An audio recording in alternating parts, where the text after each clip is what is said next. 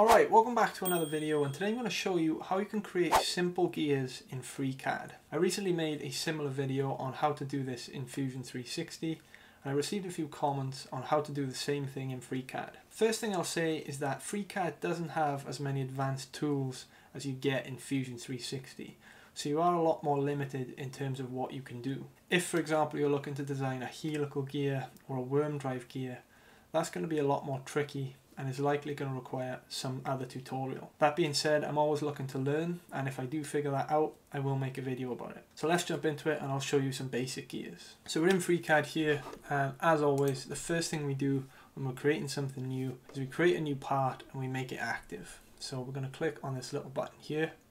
That gives us a new part, and straight away I'm going to rename it. So I'm going to right click, rename. I'm going to call that Gear 1. Now as soon as we create a new part, we always create a new body. So let's go up to the workbench tool. We're going to switch to the part design workbench, switch back to our model tab, make sure you've got your Gear 1 part selected, and then click on this little blue icon that says create a new body and make it active. That now gives us a body that we can manipulate and create 3D objects out of. So with the body selected, we're going to come up to part design, and right at the bottom we've got an option here called Involute Gear. Click on that. That'll take us to a new window like this, and you'll see in front of you basically what looks like a gear, but you haven't had to sketch anything, and it's basically already a template there for us. This is really useful because generally gears or spur gears are always going to follow the same pattern, and you just want to tweak a few parameters, so it saves you having to redesign these things over and over. So on the left here we've got a few parameters. You can see we've got number of teeth, module, pressure angle, and a couple of other options in there as well.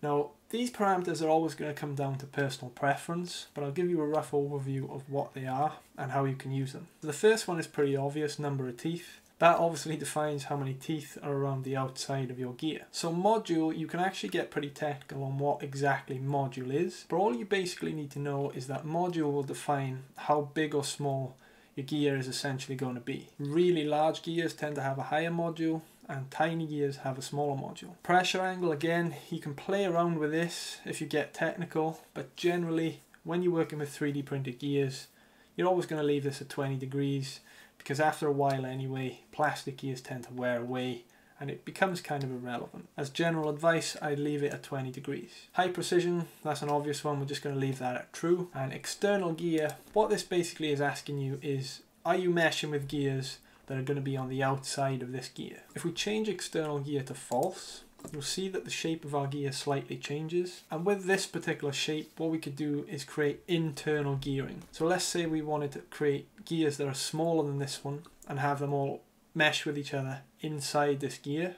That's what we'd use. In this case, we're not doing that. We're going to leave it as true because we are meshing with gears that are going to be external to this gear. So let's put some of these parameters in and actually create something. For this, I'm going to create number of teeth. I'm just going to put it as 36.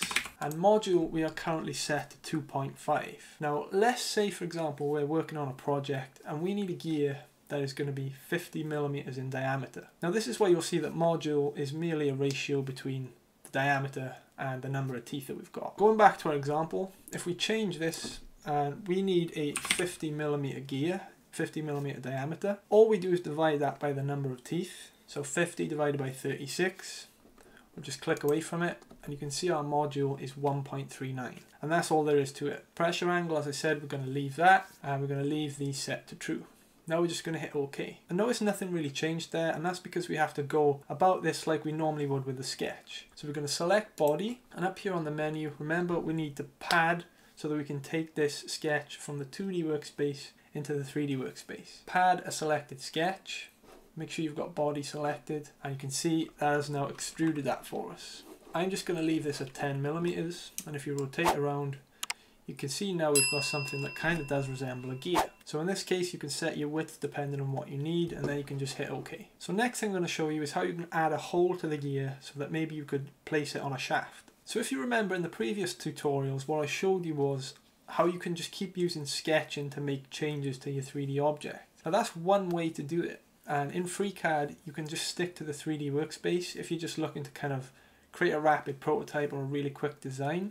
You don't have to always go through that sketching process. Now it's always good practice too. 99% of the time I do stick with sketching just because it's more defined and you have more control over what's going on. But just as an example, I'll show you if we change to the part workbench. So up here we're going to change to part. Now let's say I want to add a hole to this. Up here there's a little button called create a cylinder. So make sure you've selected your gear and we're going to create a cylinder. So that cylinder's been created for us, and if you look on the part tree, you'll notice that it's placed it outside of our active part.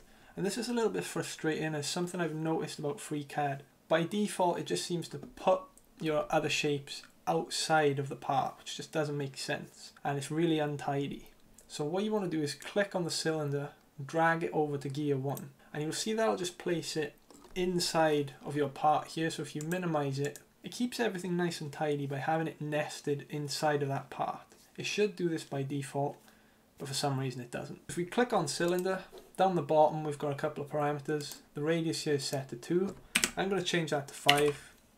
Hit enter, and you can see it's changed the diameter there of the cylinder. Now here's the cool part, we can actually create a cut between two shapes. So if we select the body first and then hold control on the keyboard and select cylinder, so that we've got both parts selected. Up here on the menu, around about the middle, you'll see this option to make a cut out of two shapes. So if you click that, you'll notice that hole in the middle, that cylinder is now gone, and it's cut it away from the gear. And you can see that was relatively quicker to do than if we'd had to have gone through, created a sketch and gone through the traditional process. We've achieved the same result.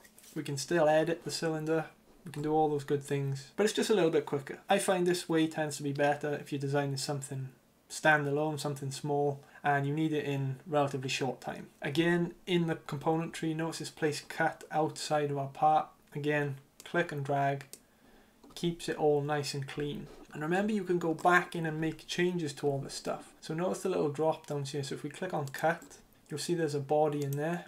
Click on pad, and if we wanted to go back and make changes to the gear, we can just double click Involute Gear. We're right back here and we can make changes. We can hit OK, and we're straight back here.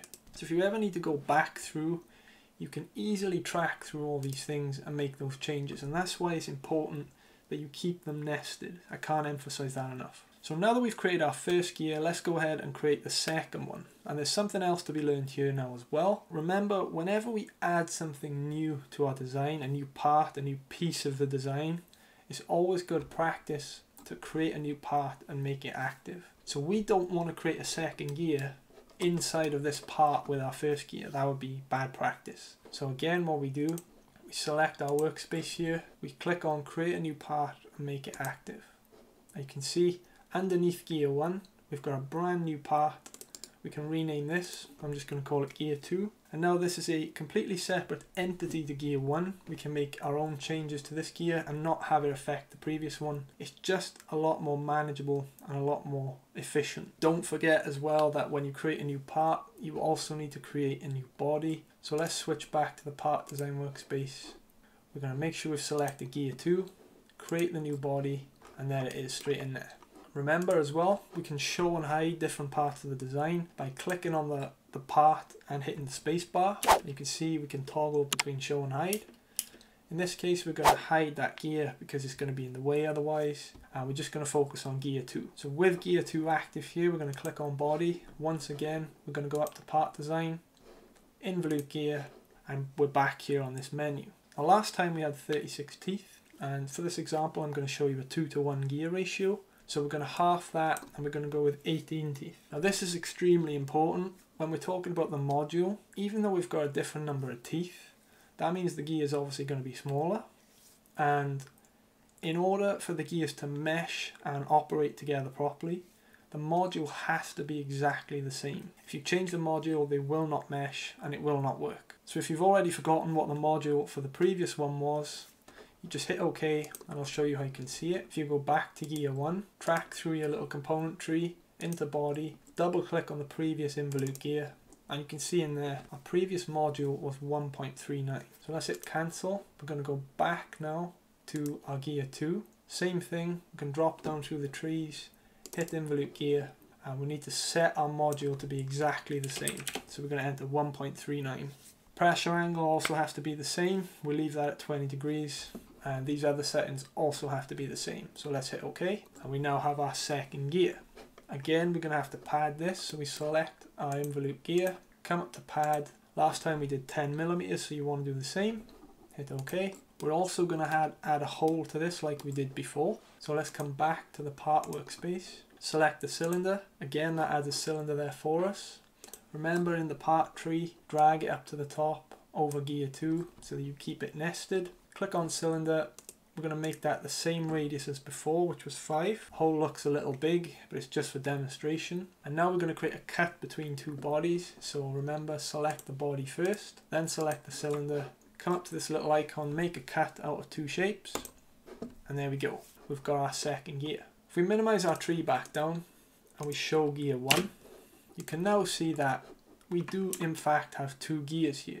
But obviously they're overlapping, because anything you create in FreeCAD generally is always centered at the origin. And we need to move one of these gears. So we're going to move gear 2. So what I'll do now is show you how you can calculate the correct distance that you need to move one of these gears in order for them to mesh properly. It's actually pretty easy. We just use a simple equation and we plug the numbers in. So if you select gear 2 here, you'll notice in the bottom left there'll be a little table and there's a bunch of parameters in there. If you can't see them, notice there are two tabs in the bottom left. You've got view and data. Make sure you select data. In there you will have a drop down called placement and another one called position, and you can see coordinates in there X, Y and Z. We're going to move one of these gears in the X axis to ensure that our meshing distance is correct. So I'll put the equation up on the screen and I'll put in the comments and the description as well, but it's super easy to follow and I'm going to go through it with you now. So we're going to click on the X position here, and we're simply going to start with two brackets, open and closed, and we're going to take the module of the gears, which was 1.39.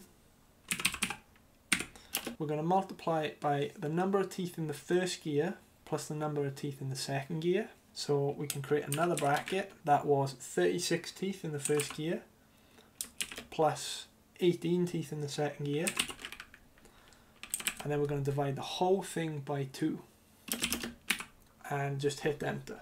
And notice what that's done here. It's moved the smaller gear over to the right, but notice how it's moved it in the correct distance. That's just a simple equation that you can use that makes this a lot easier than trying to sort of judge it by eye. And this way, at least you know that they'll be working properly and at maximum efficiency. But notice that we're looking here and it doesn't look quite right, yeah? So we need to rotate this smaller gear a little bit so that they at least look like they're meshing properly. So again, if we click gear 2, down here under placement, we've got another parameter called angle. If we click on that, we can do another simple equation here. So we're going to take 360, which is 360 degrees. We're going to divide that by the number of teeth, which was 18. Again, we're going to put this all in brackets and divide the whole thing by 2. And there we go. That is our two gears meshed correctly and ready to be used, ready to be 3D printed. If we rotate around, you can see that the gears look really good. It all looks great. That's basically it. I hope you found this very useful. Let me know down in the comments below what you think and what you're going to be using these for. I'm always interested and I'm always reading the comments. So let me know, and if there's also any tutorials that you want to request, leave them in the comment section below and I'll see what I can do. As I said at the start of the video, I'm still learning FreeCAD myself. So if I figure out how to do some of the more complicated gears like helical, herringbone and worm drive, I'll make a tutorial separately for those as well. So that's it for this one. As always, thanks for watching and I'll see you in the next video.